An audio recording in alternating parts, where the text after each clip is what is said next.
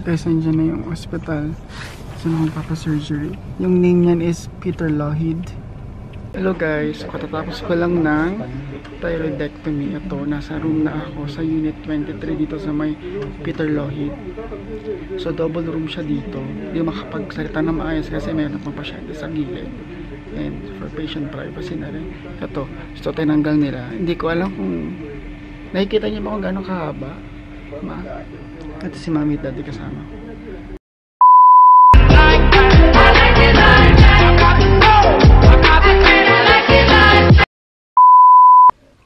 Hello everyone, welcome back to my channel. It's me again, Kuya Ryan, also known as Kuya Kiko sa Facebook. For today's video, it's another vlog. Sa mga bago sa ating channel, welcome. Please do not forget to like, comment, and subscribe to my channel. Meron po tayong Facebook group. It's www.facebook.com/KigoTV. Please do not forget to like and follow me on Facebook. Meron po tayong 600 followers and likes sa Facebook. Thank you so much po. For today's video, it's another vlog. Nabanggit ko na yata yun sa beginning of this video. But anyway, ito no. Guys, ito na yung pinakahihintay ko. Finally, after 8 months of waiting, gagawin na po yung surgery ko para sa aking thyroidectomy sa kaliwa. Kung mapapansin nyo, hindi po siya pantay. Pero actually, naglaylo na siya. Kung nanood kayo, kung matagal na kayong follower ng aking YouTube channel, maglalagay ako ng link sa may description down below. Kung mapapanood nyo yung video na yun, ipopost nyo yun sa certain number of minutes, makikita nyo kung gaano kalaki yung bukol ko. Doon ko napansin na sobrang laki talaga ng bukol sa leeg. And then doon ko na-realize na talaga namamagana siya.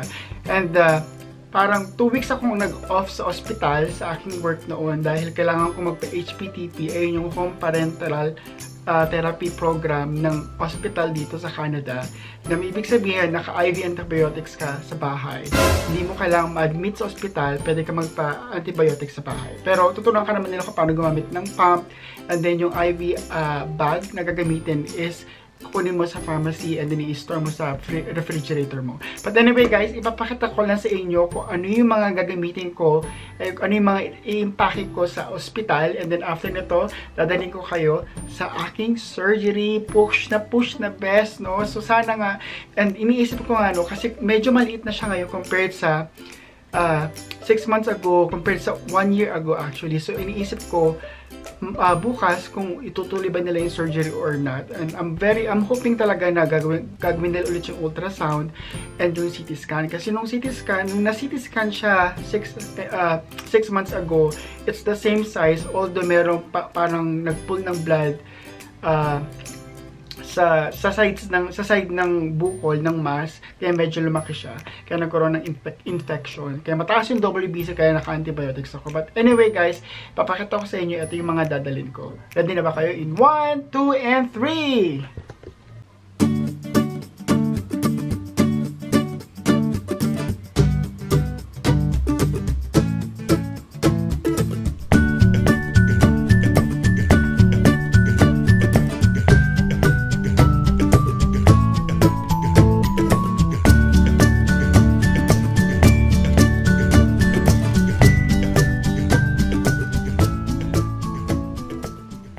So yun na nga no guys, ito yung mga dadalhin ko sa ospital.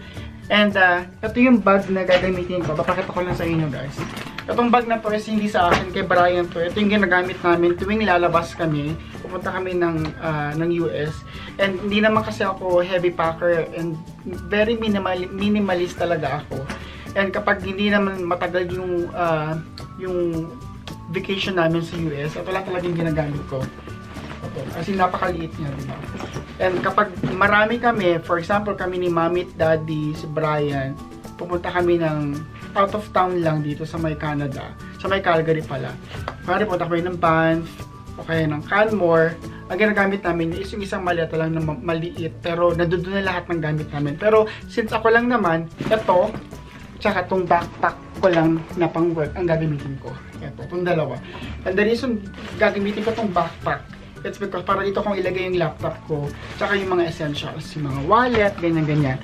And then ito, dito ko ilalagay yung mga, tulad nito, yung aking slippers. So ilalagay natin itong slippers. Itong slipper na to, ito yung regalo sa akin ni Brian nung Pasko pa.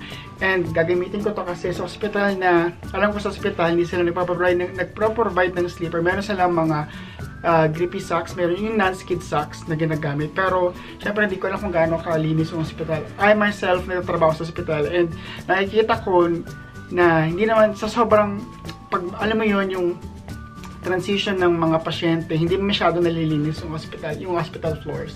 So, ito, gagamitin ko tong sarili kong chinelas. Ayan, ang unang-unang natin gamit. And then, may dala akong toiletries. Ito, lagi naka-impake na ito lagi. So, may toothbrush, may shampoo, conditioner, may moisturizer, tsaka may cotton pads, and then may soap. Ito, lagi na ito naka-impake all the time. Ayan. And tuwing mag-out of town kami, okay, magbabakasyon sa ibang bansa. And then, bongga, kulay orange na underwear, and then panlamig. So hindi ko to gagamitin kasi ayokong ito kasing jacket na to, ito pang work ko to. Ayoko malaman nilang nurse ako kasi nakakahiya, di ba? And gusto as much as possible, ayoko malaman nilang nurse ako kasi parang alam mo yun, parang ayoko ma-intimidate din sila na, oh, emergency nurse tong pasyente ko, baka mamaya. Sus ko, besh. Ayoko maturukan ako. Ako pa naman is hard start IV ako. Nalaman ko, yung nung nag-HPTP ako, yung home parental therapy program ng Calgary, dito sa Alberta, hirap sila makakuha ng vein sa akin nung nagpaturok ako for my IV. So anyway, so mas maiga nang hindi nila alam ng nurse ako para, hindi sila matense masyado. As meron akong jacket dito. Itong jacket na to is nabili ko sa Eddie Bauer. Ito yung gagamitin ko, imbes na yung makapal na jacket, yung downfill. It's because March 1 na, and hindi naman kalamigan, -4, -2, mga ganun na yung mga weather. And then t-shirt na pambahay na pink. And then nakabili ako nung isang araw sa eBay, 3 pares siya. Isa sa akin, isa kay mami, isa kay daddy. Iba't ibang design siya. So ayan, no, pangginaw. Yan. Kasi lamigin kasi yung pa ako eh. O diba? Pak na pak. Ganyan siya, guys. O yan. Cute siya. Ang design niya is yung, hindi ko alam kung fax ba yan. Fax nga ba yan? O diba? Cute siya, guys. And then yung pantulog ko, ito yung pantulog ko ito pang ginaw. And then yung pantulog na pajamas. Regalo din sa akin ni Brian yung itong pangbaba. Kasi ito nga, nabili ko na to sa Old Navy. Kasi hindi naman talaga ako masyadong sa mga brands eklabo. Kasi itong laptop ko, syempre kailangan natin ng laptop. And then, I'm glad kasi merong wifi. And since nag-work na ako sa Alberta Health Services, meron akong access sa wifi. Kasi ito, mga essential. So, bumili na ako ng food. Meron akong biniling pudding. And 12, isang dosen na to. Pero, siguro mga apat lang siguro yung dadalhin ko. Kasi hindi ko alam, ayokong magdala na masyado maraming food doon. Kasi hindi ko na alam kung ilang araw ba ako doon. Siguro mga 1 or 2 days lang ako doon. And then, bumili din ako ng fruit salad na nasa bowl. Na siya, na mini bowl, ayan o. And then, noodles. Yan, sana nakikita nyo, noodles. Kasi nga diba pa sabi nila pa nagpa-thyroidectomy, hindi ko kasi alam kung makakain ako ng bonggang-bongga. So, ayan, yung mga light food lang. And then, ang pinaka-importante, aside from ang toothbrush, is meron tayong gum. Siyempre, baka mahimatay yung nurse best pag kinausap mo siya ng bonggang-bongga, pag gising mo, ganon.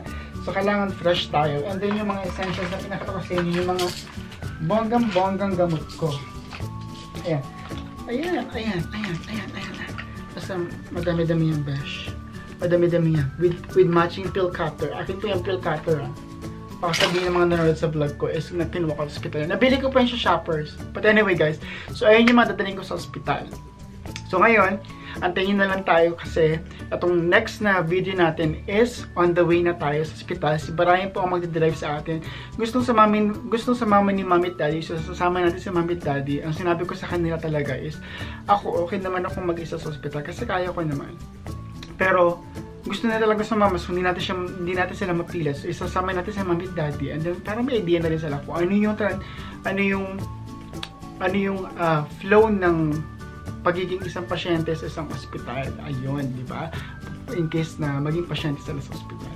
Anyway, sana maging okay lahat. And nga pala, no, sa mga naghihintay na mga messages dyan sa Facebook natin, hindi ko po kayo ini-ignore, guys. Medyo busy lang. Talagang nag-work ako the last few nights na dire-diretso. Ito nga wala pang pahinga, guys. Diretso admit agad sa ospital. So, pasensya na kung wala talagang tayo makapag-message. Pero I will try my best na makapag-reply at least kahit papaano kapag may time. And yun nga, no. So, bye muna, guys! Hello guys, katatapos ko lang ng thyroidectomy. Ito, nasa room na ako sa unit 23 dito sa may Peter Lohit. So double room siya dito. Hindi makapagsalita na maayos kasi meron pang pasyente sa gilid. And for patient privacy na rin. Ito, tinanggal nila. Hindi ko alam kung nakikita niyo ba kung gano'ng kahaba. Ito si mami at daddy kasama. Dumating si asawa. And nag-request ako ng Starbucks. Coffee. She didn't do what I said. I said one with cream. So how will I know which is which? I don't know. I'll taste it. Grande mocha. So finally guys, nakausap ko na yung surgeon na gumawa ng ito. Meron pala tong dissolving staples. So kailangan ko magpabook ng appointment sa doctor in 3 weeks. Naku, pwede ni daddy pala yun. Up to 3 weeks. Kasi 20, naku, problemahin ko pa pala yun. Kasi ang pinabook kong off sa work is 2 weeks lang. Ito pa rin yung IV ko. Wow. One try niya, oh. Anesthesiologist naglagay. Pero nag-inject siya ng hindi, nag-inject siya ng sa pin. Oo, parang hindi ko maramdaman.